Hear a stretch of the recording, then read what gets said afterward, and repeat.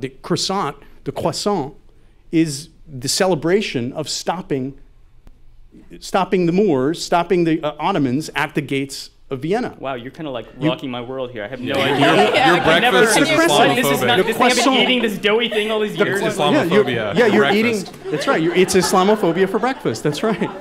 But it's the celebration of the defeat of the Muslims at the gates who eat the crescent.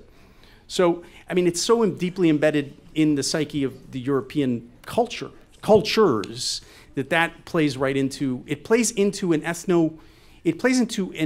affirmation of an ethnocentric identity. I mean, one of the great modernist French myths is Camus' Stranger, which is about killing an Arab.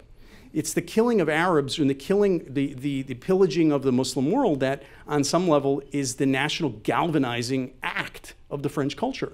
That's where we find our French soul. Égalité, fraternité.